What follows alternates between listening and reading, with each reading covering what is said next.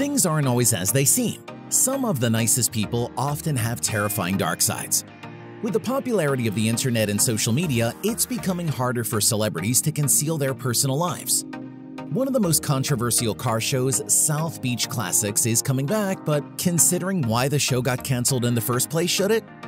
It was a fun show, but some of the reasons it got canceled were, well, legitimate. Watch until the end of this video to enter our huge giveaway. I'm trying to do good now for all the bad I've done when I was younger. See how the scale is when I'm dead. That's the honest answer. Before we get into why it was canceled, we should make sure everybody knows what South Beach Classics was all about. Like Fast and Loud, South Beach Classics was all about buying, selling, and trading vintage cars. Ted Vernon and his wife Robin would look at old cars, try to fix them, then sell them if they could. Some of the cars on this lot had history, such as being used in movies. But one of the show's selling points was that all the cars were some sort of unique. That means there's no guidebook to help with what they're trying to buy or sell. Like Rawlings on Fast and Loud, Vernon has a keen eye for treasure and will buy corpses if he thinks he can make them into something special. The show also showed a lot of the business side of the shop. There were a lot of scenes of Ted haggling for cars and Robin doing the necessary paperwork, sometimes behind her husband's back. But his goal was to fix cars and make sales, and it wasn't all glamorous. He even called some of the fixers gargoyles. But that attitude of his is what got producers interested in the first place.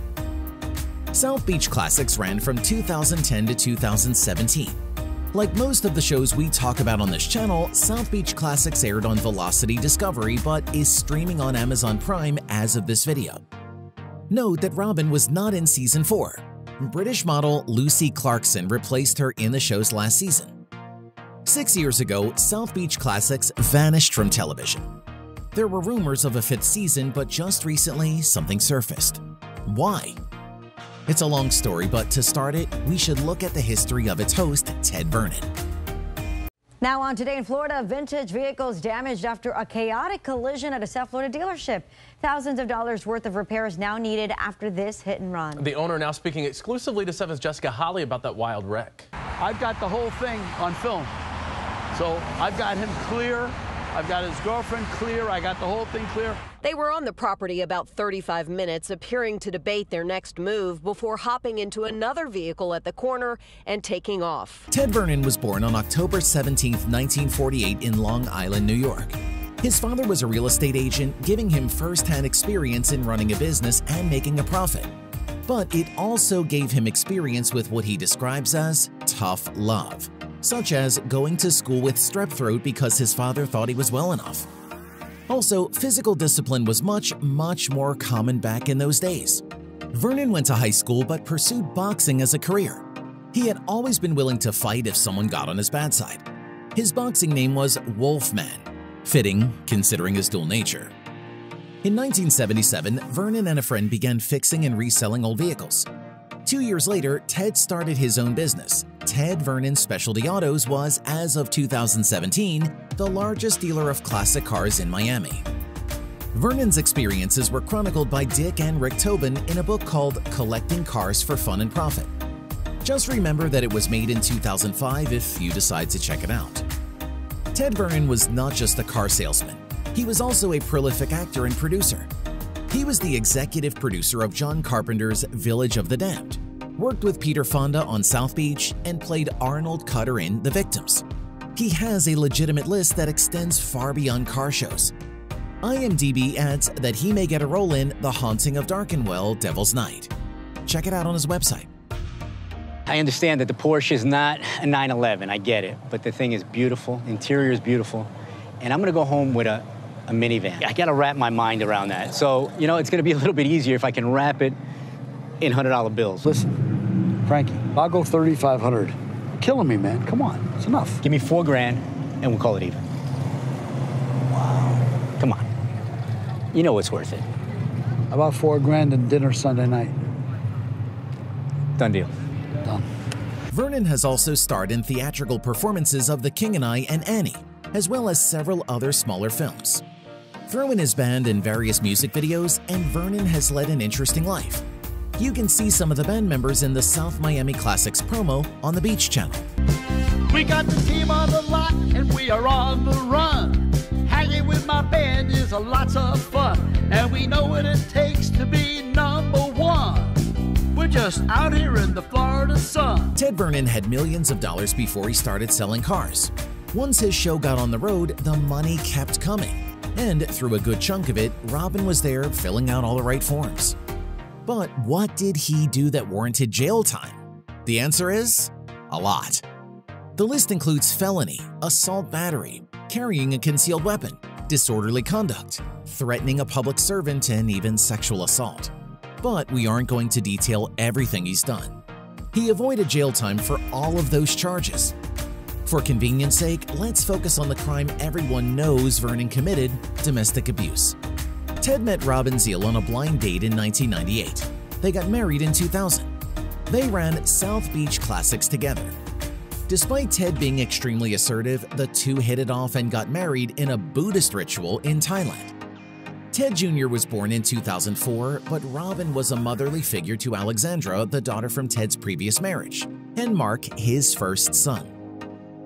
Despite some violent arguments and Ted not taking no for an answer, Robin didn't know Ted Vernon had a history of domestic violence. For the most part, the audience of South Beach Classics had no idea there was trouble in paradise. The two divorced before things became official. Zeal made several trips to and from the house, but the most important incident in October 2015 happened after the two, separated for 5 months, were leaving a concert. Things grew heated that night when Zeal says Vernon took a call from another woman and taunted Zeal that he had upgraded. As they arrived home from the concert, she grabbed her keys and a bag of clothes from inside the house. "Have a good night, Mr. Vernon," she said sarcastically on the way out. He chased her out into the driveway, wrestled for control of her phone, and struck her face so many times she lost count. Finally, he broke the phone loose from her grasp, picked himself up, and walked back toward the garage. "You better get up, B-word," she heard him say, "before I run you over." The police found Zeal banging on a neighbor's door to be let in. After that, they accumulated more evidence from texts and testimonies. This had been one in a series of assaults, often accompanied by threats of ruining her, taking the money and kids, for example. He was mentally and physically abusive. He got a restraining order from Robin in 2017. Zeal was not the only one abused. Every member of Vernon's immediate family reported something.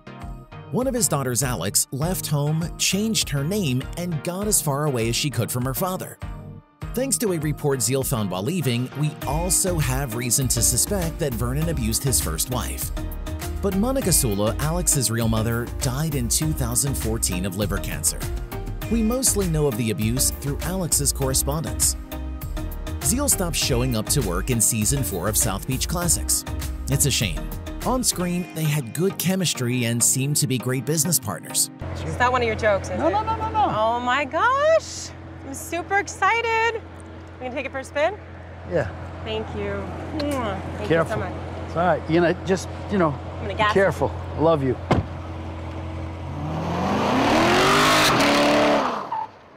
Corvettes make people do some crazy things. Judge K. Michael Moore raised a good point in another article from the Miami New Times. Vernon had so many charges dropped or excused that he had gotten bold, even defiant, in the face of the law. Despite this, she let Vernon free because he had a very good attorney. Alex had a few words. "We are disappointed in you, Judge Moore. You have let a dangerous man run free despite your own fears. What he does next is on you." If you feel compelled to do something about this situation, someone started a petition a long while ago. Link below. However, it's pretty stagnant. You might be better off contacting the Beach channel. They seem committed to promoting him, but it would probably be more effective. Vernon has since been released. Today, Vernon is trying to take the company back. His shop has been rebranded. He has another wife, and yes, South Beach Classics will get another season, even though it was originally announced in 2019. The hiatus is unfortunately understandable. We haven't heard anything terrible yet, but all eyes will be on Vernon. He's made sure of it. There's no date for the new season, but it might air on the Beach Channel, a Miami-based YouTube channel with some branded content, instead of Discovery or Amazon Prime. Max Weiler, the producer of the old show, will be involved in the new series. This probably means it will be free, but after everything that's happened, there's no way South Beach Classics will be the same. We're expecting a lot of mixed opinions on this video. Domestic abuse is a serious issue that we can't joke about. The producer thought Ted Vernon deserved a second chance on the air. Do you? And this probably isn't the first time one of your favorite celebrities has had skeletons in their closet. Which celebrity's dark side surprised you most? Let us know in the comments below. Please keep things civil. If you made it to the end of the video, comment "No Crust" to enter to win a $1,000 Amazon gift card. You must like the video and be subscribed to win. We'll see you next time.